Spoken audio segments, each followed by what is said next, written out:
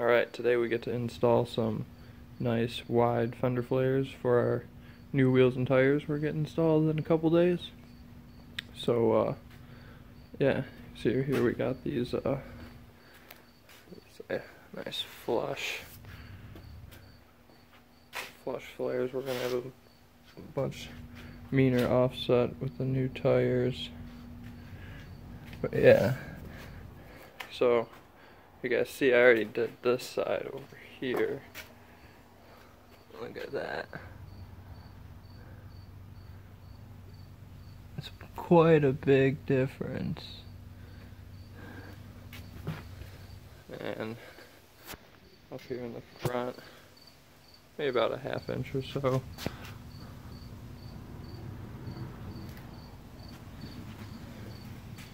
But yeah, I'll it looks silly now with these guys on here. Look at that.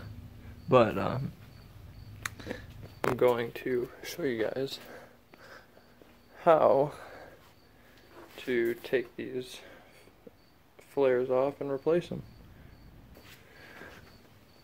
But if you guys see here, the way these clips work, there's a pin in there, and you have to punch that pin out to pull the pin out.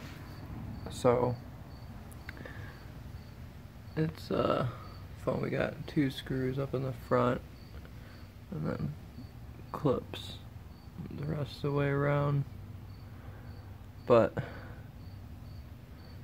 it's not too bad. See, this is where we're gonna run into some issues with our tire clearance, but I'm hoping the spacers that we went with and the offset all works out. It should be about right there. It's gonna be tight.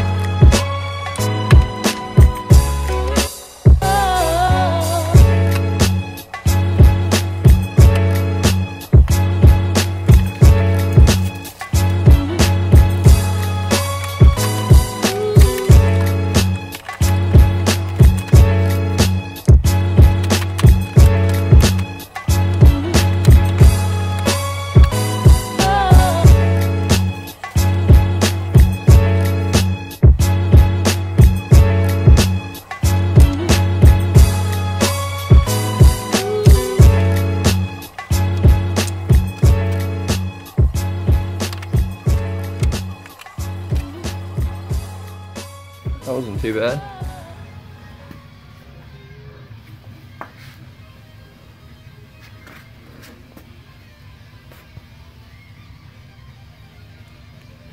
Quick and easy.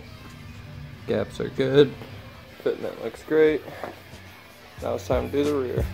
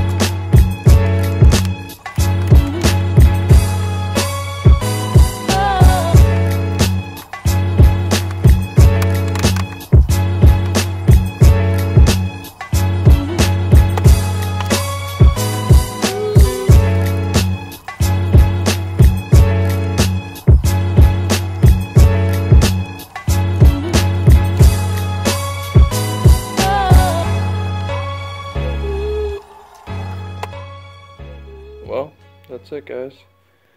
We got all 4 flares on. She's looking good.